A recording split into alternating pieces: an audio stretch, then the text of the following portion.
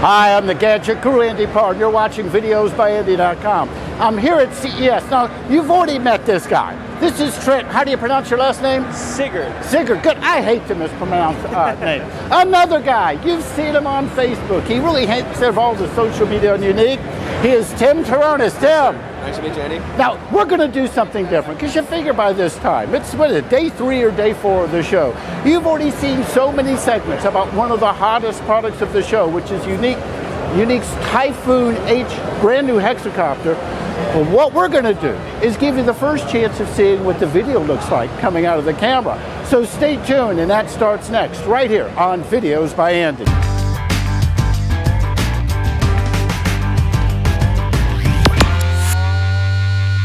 Okay, as promised, we're going to fly the Yuneec Typhoon H. Over here now, Tim, let's talk for a minute. Tim, let's go in and get her launched here.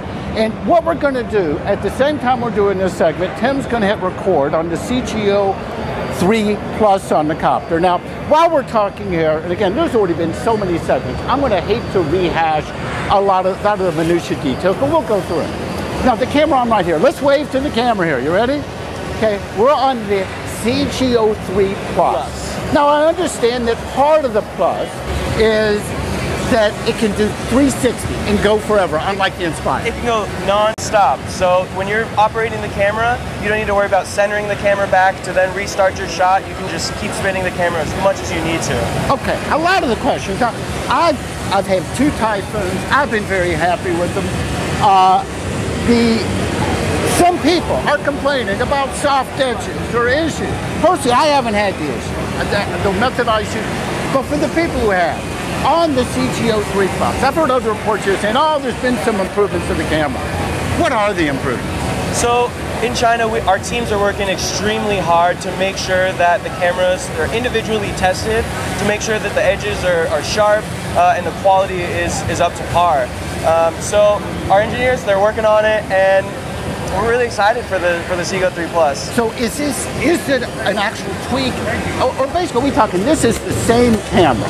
When you look from the gimbal down, this is the same as the CGO 3. From the gimbal up, it's new.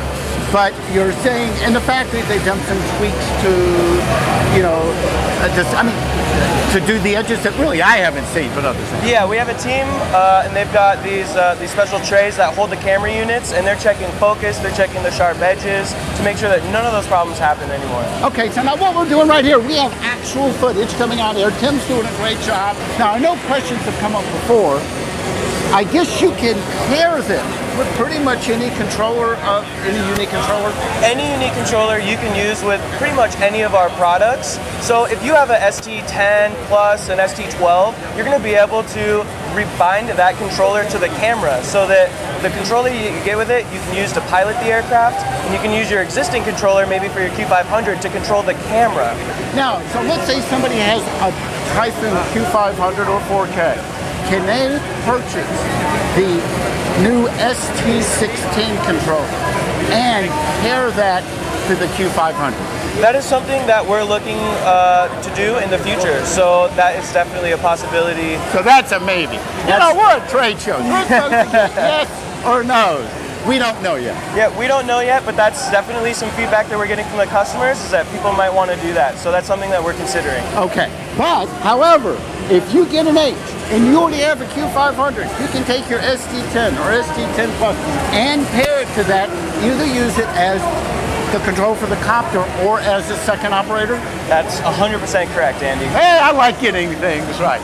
Okay, now we've talked about, I've just done a lot of videos on this. The redundancy here. And again, I know you can't, but I can. I'll talk about competitive brands. I know on DGA's Hexacopter solution on the S model, if one motor goes out, it does some sort of dangerous movement to get down, but it gets it down. On yours, I know it's something different. How does that work? Yeah, so I've actually seen this happen on our H920 in testing. We have to make sure all these features work. So what happens is the opposite motor of the motor that goes out or the prop flies off will do 3 rotations one way, and it will switch and do 3 rotations the other way. That will counterbalance the loss of lift on the other side. Okay, so if it doesn't, it's going to bring it down. Is it going to be a hard landing, or is it, you know, you're not going to have too much control on it, are you? Yeah, so you're going to have pretty good control as it's coming down. Of course, you're not going to have the full flight envelope that you normally have, but you're going to be able to get that drone back and land it safely. Okay, now I know on my Q500, both of them, I have two different models. I've never had any issues with motors burning out. Now that you're going the Hexacopter route versus the quad, is this, first, is it a different motor? And is it going to be more stress on these motors that could, you know, make it a good idea that you have a safety measure in there? No, so I mean, that's just, you know, for good measure. With the 6 rotors, we can use a lower kV motor, so the motors don't actually have to spin as fast. And so, no, we're feeling very good about the motors that we're using, and we paired up the perfect prop with it that gives optimal performance in the Typhoon H. Okay. Now we know that the outer shell is different. We know that the gimbal is different. The camera's the same.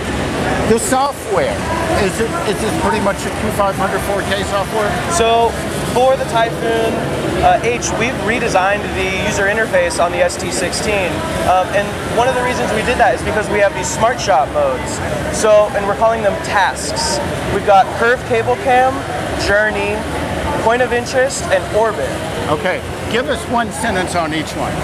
Okay, so the curve cable cam is one of my favorites. So if you don't on his top 10 list. So I like to do dual operator stuff, so I get those really dynamic camera movements.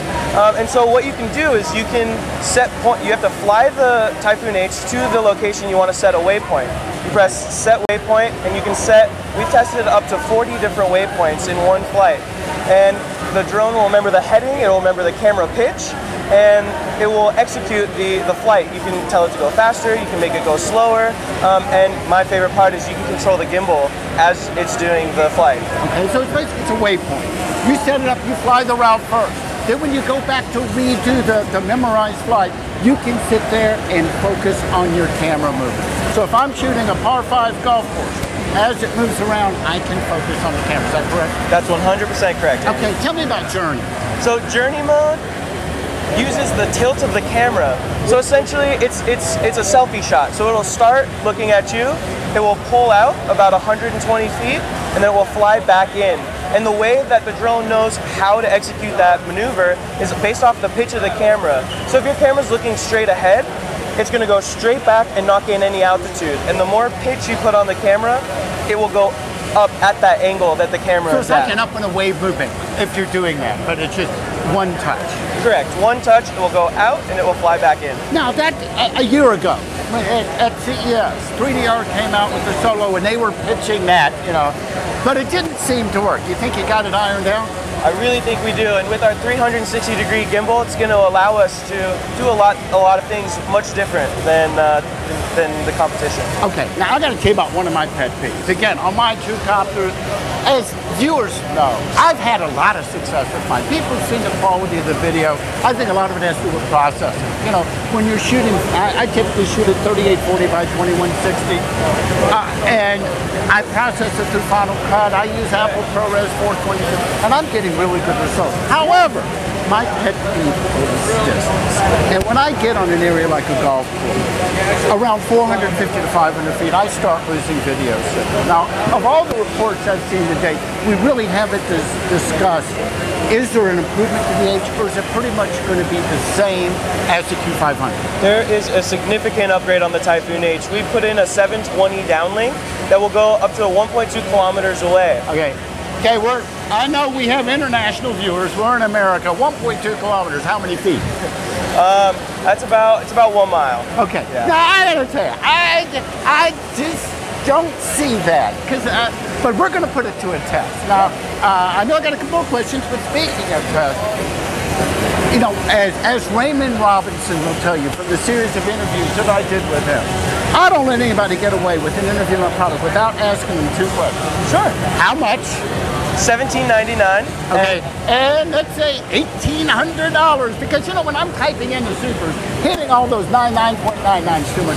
$1,800 and yes. when? and we will be really start shipping in about 4 months, 3 to 4 months. About three to 4 months. Dealers are starting to take orders now. Now, I know on the obstacle avoid, there's two types. There's one that's built in for that. That's the Sonar. If I'm understanding this correctly, if you come up on a wall, it's going to stop. Yes, with the Sonar, if you're in rabbit mode, you come up on a wall, it will stop. And then we've also have... Oh, we mean rabbit or turtle mode? In turtle mode, thank okay, you. See, yes. I just saved him his job. Okay, yes. Hey, I'm throwing a lot at him. Give the guy a break. He's new here. Yes, and then we have the Intel RealSense module, and that's really exciting. And what that is allowing us to do is it's got 2 cameras, so it's allowing us to sense depth. Now, this is the first product that has come out from the Intel, I don't say partnership, they gave Yuneec a bag full of money. And this is the first thing you're seeing out of there. And I got to tell you, what a great PR move having Intel make the announcement of this and using a Typhoon H. Let me tell you, whether you're at the show or watching this on YouTube or Facebook, you've seen a lot of fuss come off of that. But let me ask you, will Yuneec dealers or will Yuneec be selling that RealSense module, or is that a third party? Yeah, we will be selling a package with the RealSense module, and it will be sub $2,000. Okay, now that's $2,000 for the module, or $2,000 with the copter and everything? That's everything. Okay. So, and let's go over what's in the box. So you're going to get a transport backpack. You're going to get 2 batteries, an ST16, the camera, and all your chargers. Okay, now I haven't seen the backpack yet. I guess, no, that's a battery charge over there. On the backpack, I have one question. When I see this folded down, and then I look at the backpack, it seems that the backpack is maybe a couple inches too tall to get on an airplane overhead. Is that correct? I actually took one from China into the US and carried it on just fine. It is... Now, does it make it in the overhead, or are you putting it under your seat? It made it in the overhead. So it fits within airline regulations of carry-on baggage to go in overhead? Yes. There's some airports where they make you kind of put it in a baggage checker. Well, I've never owned a suitcase that fits in one of those. Yeah. But, I mean, so you're saying that the backpack will fit in an overhead. Okay, now we're going through it again, just one more time. You get the copter, you get the camera, you get the steady grip, and you had these new quick release props. We didn't talk about those. Yeah, quick release props. So in the way we've engineered the quick release props, you can't put a left spinning prop on a right spinning motor. So we've made it so that it's foolproof. So especially with a Hexacopter, it gets a little more intricate with, you know, what props go on what motors, and we've labeled them for you, and you can't put the wrong prop on the wrong motor. Okay, and you have the case, and the steady grip is included as well. Steady grip on this unit will not be included because of the Zigo 3 Plus cameras got a 360-degree. Well, that if somebody already has a steady grip, will that gimbal mount on there? With a specific firmware upgrade. Okay, is that coming? Will be coming. Okay. So, and that would fit on the action cam as well, because I assume that's using the little 3 connectors versus the wire? Yeah, we're using the top plate 3-pin connector. So your steady grip will be able to accommodate this camera. But you wouldn't want it in the global mode, in which when you spin around, the camera stays put, because then you're going to have your handle into the video. Okay, now, while Tim's flying over here, I haven't been keeping time of this video. Tim has been flying nonstop. I'm not going to interrupt him on flying because I don't want him to cut the cage and get to us.